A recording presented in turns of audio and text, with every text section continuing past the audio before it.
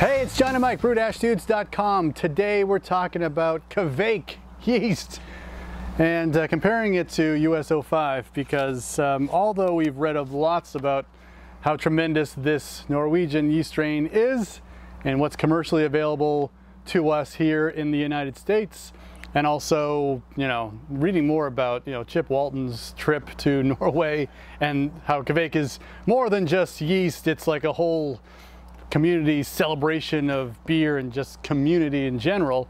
We really wanted to understand what kind of flavors does this yeast bring to the party in terms of, brewing your own beer at home, knowing that, it supposedly ferments super quick and at high temperatures and so on.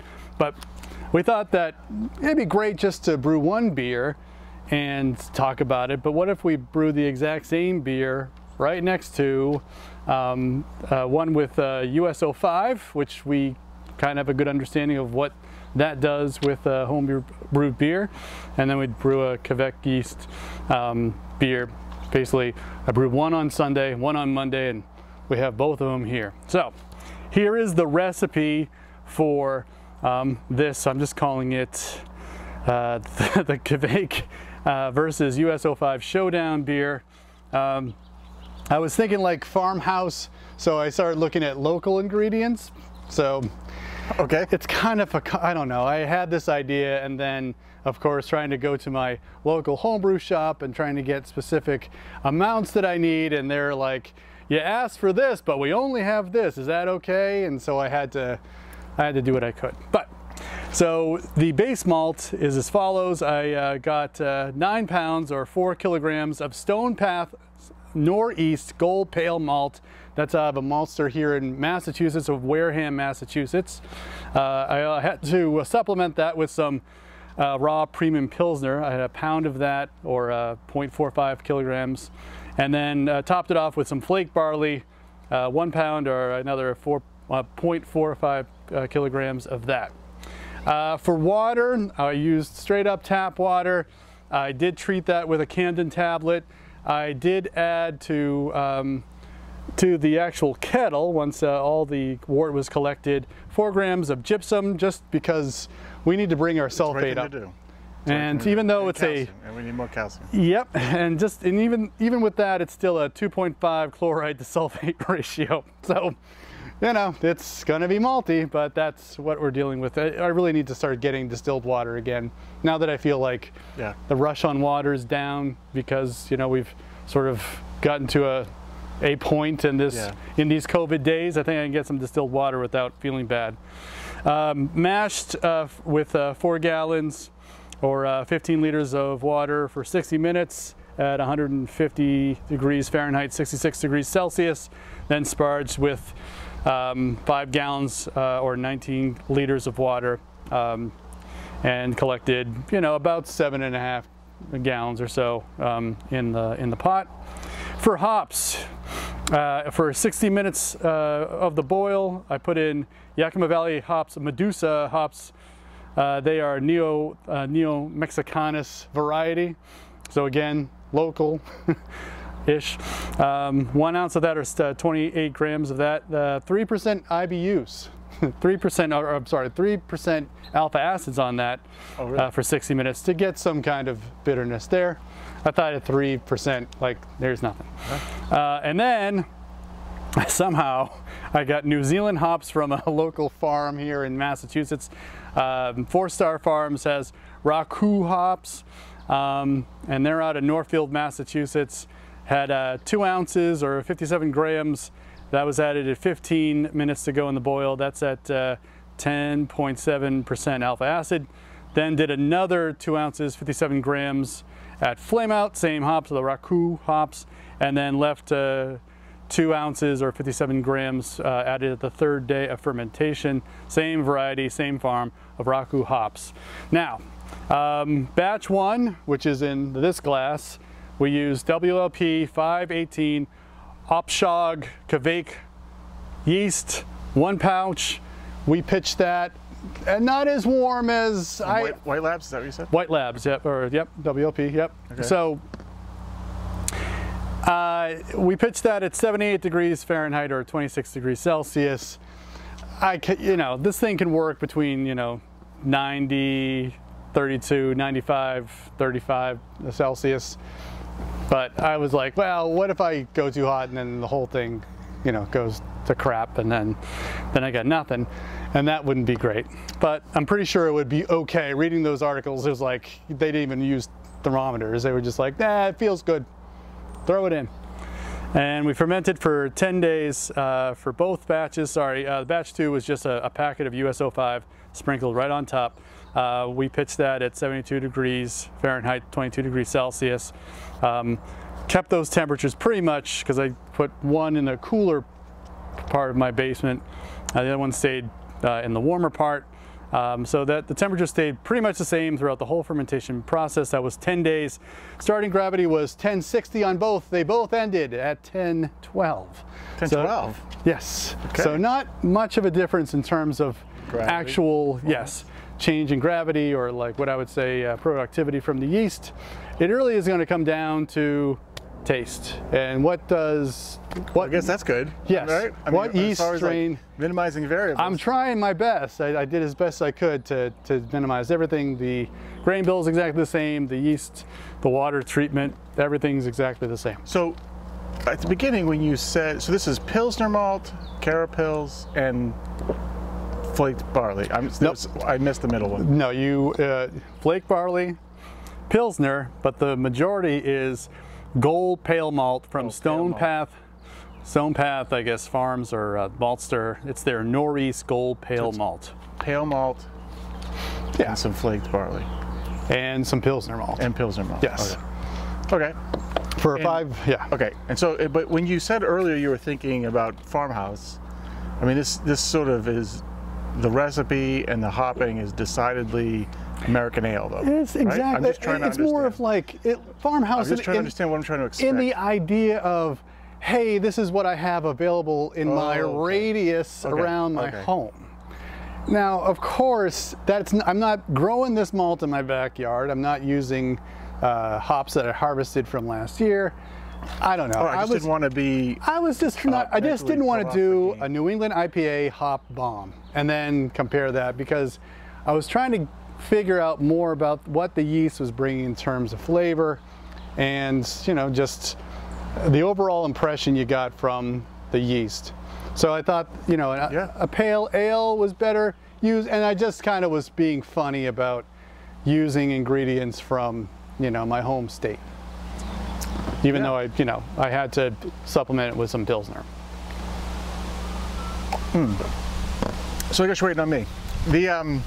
Whenever you're ready. The US-05 is, I think there's more hop aroma in the nose. And I mean, it's a great American pale blonde ale. The hops character is bright and clean. There's a little bit of there's a little more mouthfeel to it than I would have expected normally from a beer like this. Yeah. But that is also because I'm comparing it to the other one too. So there's a little bit more of a coating mouthfeel in the US-05 in this recipe. But the hop's pretty bright, they're very fruity. There's a lot of character there. The Kveik yeast is actually, comes across, if I didn't know what the gravities were, it comes across feeling drier. A little drier, It's a little bit thinner body-wise, but that's not to say that it's thin. It's still got a medium to thin body, whereas this is strictly like medium bodied. So I find that pretty interesting. Two, the hop nose is subdued, right? Like I don't get the hop nose on this as I do here. And there's also a very subtle, like almost a Belgian wit nose to it, a little bit of almost a phenol positive, and I don't remember if this strain is phenol positive, but it's supposed to be pretty subtle. neutral. Yeah. So that's interesting, and the flavor is the hop character is a little bit more. There's a fruit note. There's like a high, more of like a tartness to the fruit note here than there is here. Yeah. That's a better way. It's a little bit, I don't want to say brighter, it just tastes a little bit more acidic. A little citrusy, yeah. And the bitterness, the bitterness is less here than it is in the US-05, but the hop flavor component tends to linger more in my mouth here with the Kveik than with the hop US-05. bitterness stays a lot longer with the aftertaste in the Kveik. We should just note too that for what it's worth, the Kveik is significantly more haze holding than the US-05. They both seem to have the same head retention, the same bubble size, if you will. If anything, maybe the US-05 is a little lighter in color, but it could just because I'm looking at it against the hazier beer. So they're both pretty good. I mean, they're both great. I don't, I'll just say it and people can flame me. I'm not like digging on this. Like this isn't like amazing me. I like this one better. I just like this one better. This one's interesting, knowing what the variable is and all that, but I like the way the hops present here. I like the body better here, the dryness here, but you could fix that here with mash temp or something, right? So that's not really a fair comparator. It is interesting that it's... The thing is, if I didn't have anything to compare this, I'd say like, oh, this is a great medium body. I wouldn't, you know, I wouldn't diss it because of the body either. Yeah. Just a few notes on fermentation, because that's something else I kept an eye on. Yep, that's what we're knowing that, you know, the turnaround time with these Kveik yeast should be like 3 days. And I'd say that, so I checked like the first 24 hours of the Kveik fermentation were pretty mellow. I even had to open up the top just to take a look, and there are bubbles, but they were kind of like soap bubbles, like kind of big, not like big foamy Krausen that, you know, the US-05 was completely different. It had, you know, thick foamy head, you know, that, you know, is typical for what I'm used to. You just pitched the White Lab tube direct, just one, I didn't do any kind of starter, like just threw in just the tube, or it's now a tube. It used to be whatever you call it. It's like a pouch now, right? But then, like day 2, then there was definitely more activity, and then by day 3, it was done. It was done. Like, done. Did you take a gravity reading then to see where it was? I took a gravity reading at day 7, and that's basically, that's when I knew it was completely done. But I did not, because I wanted to. Did you crack it open on day 3 and see that the like Krausen had fallen? Yes, and that's what I mean by like visible signs of fermentation were gone, where the US-05 was still cracking. You know, was still doing its thing into like day 5. So I think certainly the stories are true that this does ferment quickly. I can next time take a sample and see how that tastes. But I mean, if that's what they're doing in Norway after like day 5, they're just, you know, opening up the tap and pouring it out for people to taste and drink and such. You know, that's going to be what we'll encounter here. Right. But yeah, I think that, you know, even though it was not at, it probably would have had more signs of life if I had pitched it at a warmer temperature, that, you know, 90 degrees Fahrenheit, 32 degrees Celsius, you know, if I had done that. But they were both fermented at the same temperature, basically, right? No, a little bit, the Kveik was a little higher. Okay. Yeah, it was like 78. Just because of where it was? Just where it was, and like I wanted to, like, knowing that I could get away with, so there's part of my basement's finished, so I have some insulation in some of the interior rooms, and so I kept it in the bedroom of the basement, which it stays pretty cool all year round. So that was a big difference. The other was on the unfinished part. Well, I think this is a fair comparison to what we normally qualify in our minds as a neutral yeast, and fermenting them at the same temperature. To start playing with this and comparing it to things we know, you got to start somewhere, and this is, I think, a fair place to start, right? I'd like to do one maybe where we ferment this at 70 degrees and ferment one at you know, 85, 90 degrees, and see how those flavor profiles compare. Right? There's so many different options with it to try to get a sense of whether something that makes sense to us, or whether we like it or not, or whatever. I mean, that's the selling point, is that you can get a cleanish ferment apparently without temperature control. I mean, I think that's one of the reasons why the hysteria, the excitement has grown. It's just that a lot of homebrewers this time of year especially don't necessarily have temperature control. Yep, that's true. Right? So you can let it do its thing. Yep. And I also was able to harvest some of the Kveik Yeast, so I put in an order for some other strains because I know that this is the one I could get because my local homebrew store had it. Right. It's not the one I was looking for. Right. Certainly in the recipes I'm looking online, it's like it's not the one that they're using. Yep. But you know, beggars can't be choosers, and I use this. That's a whole other thing where you start comparing strains. Yes. So hopefully comparing strains at the 2 temperatures. Yeah. Or you know, maybe we'll try a couple of just like limit the variations and see you know what's the answer we want to make, right? So, all right. Any final thoughts on your first Kveik Yeast beer? I think more research is warranted. I see. I don't hate it. I'm not, you know, blown away by it. But I mean, it tastes great. Yeah, it's not bad. We'll see where we go from here. That's my plan. So do you think I could use this in a Belgian quad? Supposedly. Co-pitch it with something else to get the funk. That's the only thing. Well, you use a different strain. Yeah. Some of the other strains have the funk. They're not all neutral. Yep. Right? Could I use? All right. I'm trying to figure out ones that I'd... You probably crush a quad with this if it ferments that hard and that fast. Yeah, true that. All right. Don't give me any ideas. All right. Calm down. All right. So hopefully you learned something. If you haven't brewed with Kveik Yeast yet, definitely give it a try because it's fun. If you can get your hands on a pouch or a packet or whatever, brew up a batch.